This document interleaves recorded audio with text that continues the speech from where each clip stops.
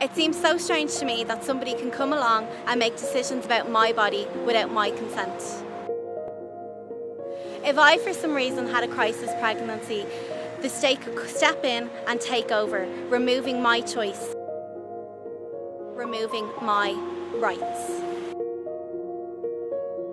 I could be denied treatment for cancer if I was pregnant. I could be forced to undergo surgery without my consent. I could be threatened with a 14 years prison sentence for taking an abortion pill. It is terrifying to live with that shadow cast over something that should be so natural.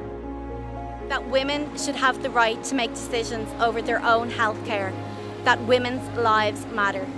Some on the anti-choice side say you can't trust politicians when the 8th Amendment goes, but we can trust women. This is about women.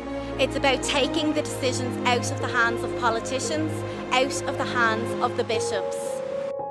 Only women can make those decisions about their body and their healthcare. How can we say Ireland is truly democratic if women are denied the rights over their body and their healthcare? I want to live in a country that is proud of its women. A country that celebrates women. The women who keep our hospitals running. The women who educate our children. That look after the elderly. The women who are homemakers, feeding, clothing and nurturing the next generation.